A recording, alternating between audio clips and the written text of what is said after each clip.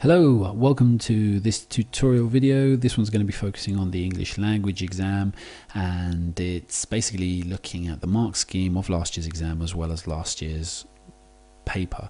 The reason we're going to be doing this is just so you can see exactly what the examiner was looking for in certain things, because people are asking how you get full marks, etc. And people are also asking me with regards to going through a paper like this, so hopefully it'll be of some use to you. The first thing you should actually notice that AQA have put in a kind of disclaimer just here. It must be stressed that the mark scheme is a working document, and in many cases have developed and expanded on the basis of candidates' reactions to a particular paper. Basically, because this is a new exam, they're saying here we have the right to change some things, etc., etc. So for any changes that do come in from the mark scheme for next time, obviously I can't be held responsible. This is AQA's way of saying that, similar to some condom packets, that they're only 99.99999% effective and nothing can be 100% effective. So I will put in AQA's disclaimer. Obviously, if you are going to be marked slightly differently, which I doubt very much, then obviously that's going to be considered now that I've actually pointed that out to you. So we go on then straight away to the first question, and obviously in this new paper that you've got this mock booklet here where you just have to fill everything in the actual piece rather than getting all the the exam booklet rather than getting all of the questions and then just writing them on paper, so you know exactly which one you're responding to. And that's actually quite a good idea because some students did mess up the numbering, believe it or not. So we start with the first question. Obviously the first thing I always look at to give you an indication here is the amount of marks. The amount of paper or space that they actually give you is quite deceptive. I mean, whether you need to write 2 full pages to get the 8 marks, I wouldn't sincerely say you have to write 2 full pages, because remember, it's always going to be quality, not quantity. So here the question: what do you learn from Elizabeth Hyde's article about where she has been and what she's doing? So obviously you would read the item there. Now what you're trying to do is you're trying to make sure that you hit these descriptors here.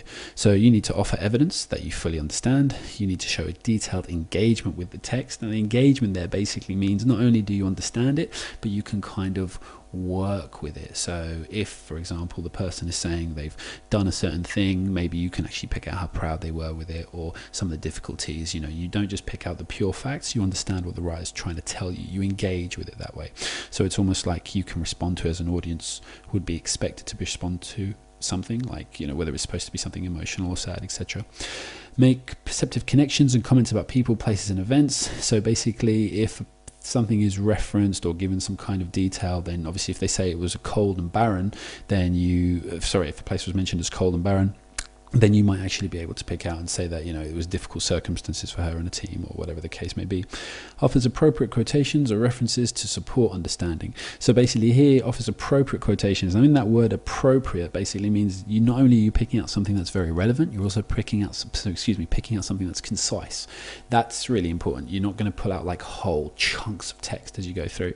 Now obviously we're just going to be looking at the high level stuff, so that's if you want the 7A. I think it's still going to be the same. You're going to need 4 or 5 marks on each at least, just over about 55-60% of the mark to get a C, and then obviously for an AA star you're going to need to get most of them. So basically if you look at those kind of 4 points there, I mean, they're actually quite straightforward once you know what it is you're supposed to do. So we'll look at very briefly some of the things that may include. Now all this was the kind of stuff in the text, so if you'd have got in about 4 or 5 of any of these points, you'd be doing quite well. Obviously the more you put in the better, but remember you have to pick it out and explain it, because you want to be able to pick out, get the evidence, and also engage with it to show an explanation of it. So for example, they picked out for this one, just so you get an idea of what to kind of write: Elizabeth Hyde went rafting and she went there. Who went with her? How long they spent? Where they were? What they were actually doing while they were there?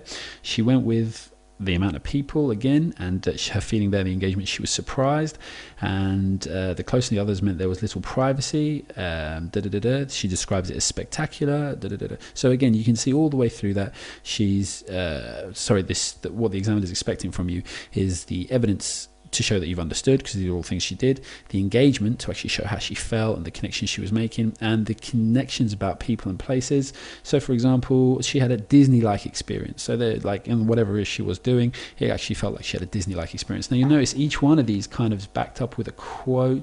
Let me just make sure that I'm not lying to you there. Okay, so that one doesn't, that one doesn't, that one does, that one does, that one does, that one does. Obviously this would be boring if I keep doing it, but you see a lot of them there, apart from where it's just cold hard facts, just kind of backed up with quotations. And obviously all these would be in quotations as well, because where else would you get it from?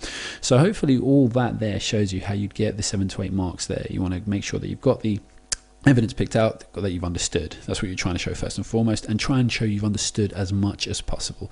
It's a basic kind of rewriting element, but you have to show that you understand the writer's point of view, because the question is, what do you learn from her article about where she's been and what she's been doing. So the where and the what there are really important, and obviously the learning, you know, so you're learning in that kind of nice vague word to let you to allow you to put in all your perceptions and show your engagement with it. So hopefully that kind of question covered.